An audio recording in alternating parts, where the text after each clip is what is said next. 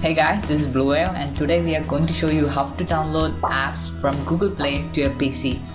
So we'll go to the Google Play first and just take the app which you want to download, and today we are using this app called Sociable.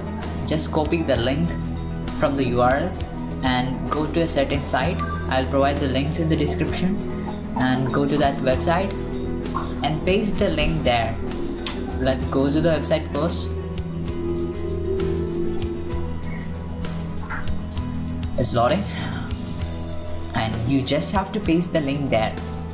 You can see the space over there, and you have to paste the link and click generate download link, and it will take a couple of minutes, and click the green button so you can download the file. So you can download the app from the Google Play, and it is very easy. We are not using any other softwares. The whole process is online and it's very simple, very easy, and you can download it very quickly.